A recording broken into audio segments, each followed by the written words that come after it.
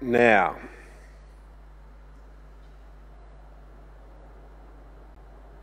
let me pull up.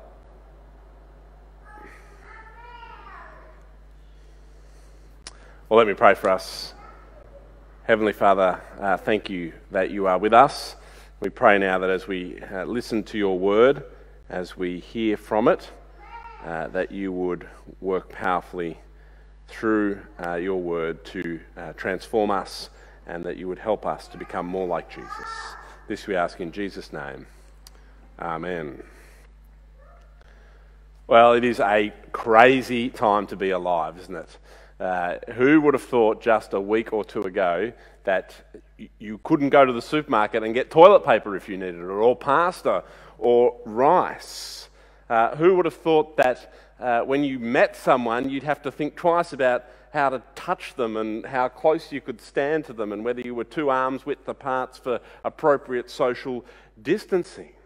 Who would have thought that day after day after day you would log into the stock market and see crash after crash after crash, that you would see your superannuation balance plummet away day after day after day, and small businesses, we would see them struggle, and churches would be all meeting together in the online space instead of as we normally do and have done for hundreds of years in this church, gather every Sunday together to worship God. These are extraordinary and unprecedented times, and they're scary. They're scary times. They're times that cause us to feel afraid because we have no idea what the future holds. I've got no idea what's going to happen tomorrow. When I've got no idea what's going to happen at the next press conference, when Scott Morrison is going to tell us that there's some new measure we need to take in order to continue to remain safe. I've got no idea when a vaccine is going to come. There is a lot that is unknown, and for some of our people, this has already had a real effect on us. We've lost our jobs. We've had our financial security taken away from us. We're worried about that happening in the future. What do we make of all of this? Well, our reading today that James read for us is from Romans, and I think it's got some very insightful and important things to say to us.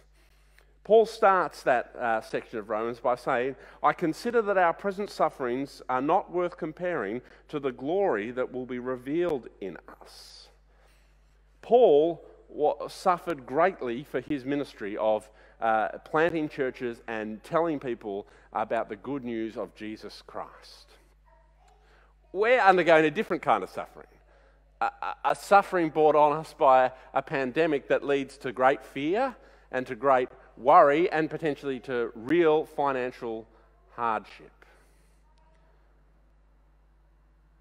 But Paul reminds us that when things are tough in this life, it is a reminder to us to focus on what is real and what is awaiting us, our future glory. We recently farewelled a dear sister to us in our church, and as we did that, we did it with sad and heavy hearts, but with a deep joy, because we remembered that she was now enjoying the future glory. And that's the future glory that we have to look forward to, that can sustain us through a period of fear and suffering and difficulty. The glory of our salvation and the new heavens and the new earth, where we won't have to worry about coronaviruses or economic collapses or social distancing. All of that will be gone. But of course, the other thing Paul reminds us about in this reading is that we shouldn't be surprised. We shouldn't actually be surprised that this has happened. Let me just read to you from verse 22.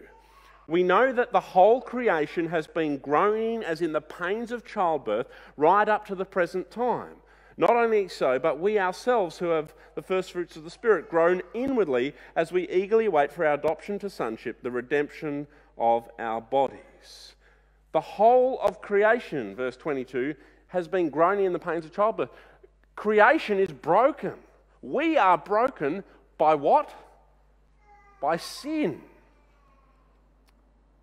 There are going to be all sorts of things that happen in this world that are hard and difficult and painful. Things like COVID-19. And while it's sort of shocking and hard to get our heads around because we've never experienced anything like it, the Bible tells us creation groans in the pangs of childbirth because it is affected by sin, just like you and me. And we groan too because our bodies are affected by sin, and the Spirit of God inside us points us to what will be. Will be new in that glorious new heavens and new earth. The creation will be new in that glorious heaven. New heavens and new earth.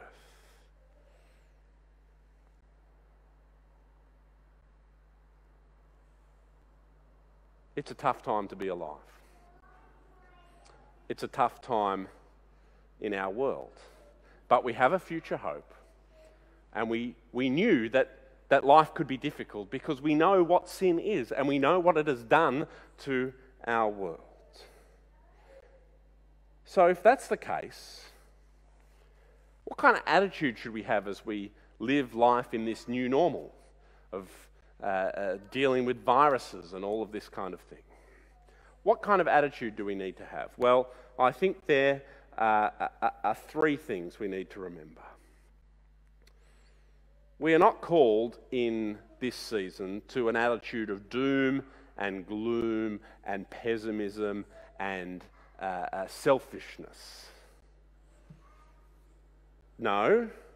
What does Paul say when he reminds us that we have a greater hope, that creation groans? What does he then go on to say? He calls us to hope. Verse 24, for in this hope we were saved, but hope that is seen is no hope at all. Who hopes for what they already have? But if we hope for what we do not yet have, we wait for it patiently. Because of our future glory, because we know what is coming, we can live in today no matter what it throws up at us, more restrictions, new viruses, whatever it might be. We can live in hope that this is just a small moment in time compared to the eternity we are going to spend in perfection in heaven with Jesus. We don't have an attitude of fear, but of hope. But also, we take an attitude of prayerfulness in the midst of our suffering. Take a look at verses 26 to 27. In the same way, the Spirit helps us in our weakness. We do not know what we ought to pray for, but the Spirit Himself intercedes for us through wordless groans. And He who searches our hearts knows the mind of the Spirit, because the Spirit intercedes for God's people in accordance with the will of God.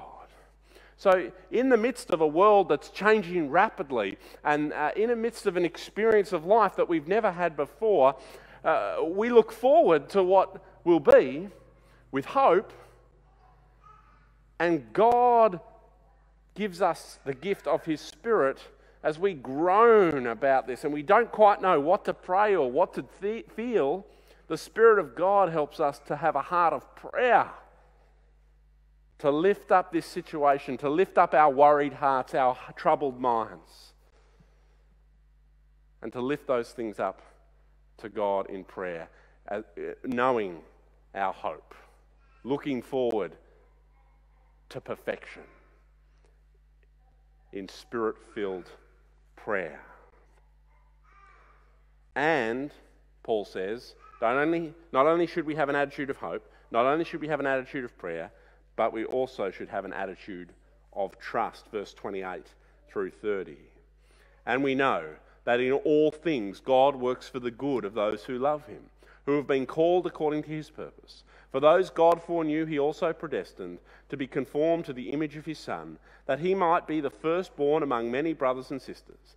And those he predestined, he also called. Those he called, he also justified. Those he justified, he also glorified. God knew this was going to happen. And he knew you were going to be alive now. And he knew you were going to be a follower of Jesus in the midst of this crisis.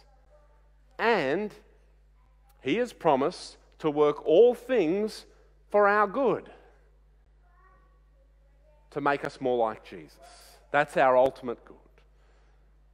And so as we trust the God who is in sovereign control, we know that ultimately things are going to work out for our good, because God loves us and we love him. Hope, prayer, trust. These are the things that God calls us to in the midst of a changing world, in the midst of the most difficult of times. God is in control. God loves us, and nothing can separate us from him. We might be separate from one another, but we will never be separated from God. Let me read again. Who then is from verse 35. Who shall separate us from the love of Christ? Shall trouble or hardship or persecution or famine or nakedness or danger or sword? As it is written, for your sake we face death all day long. We are considered as sheep to be slaughtered. No, in all these things we are more than conquerors through him who loved us. For I am convinced that neither death nor life, nor angels nor demons, neither the present nor the future, nor any powers, nor any height, nor depth, nor anything else in all creation like coronavirus will be able to separate us from the love of God that is in Jesus Christ. It is a difficult time to be alive. Let's not beat around the bush. It is a scary time. But God calls us as his followers not to fear, not to hoarding, but to deep and abiding trust in his sovereign control, to an attitude of prayerful dependence, and to an eye to the future, a glorious hope that awaits each and every one of us. And he wants to tell you and me today, and as we go forward and feel afraid, that there is nothing that can separate us from God's love, even if we're separated from one another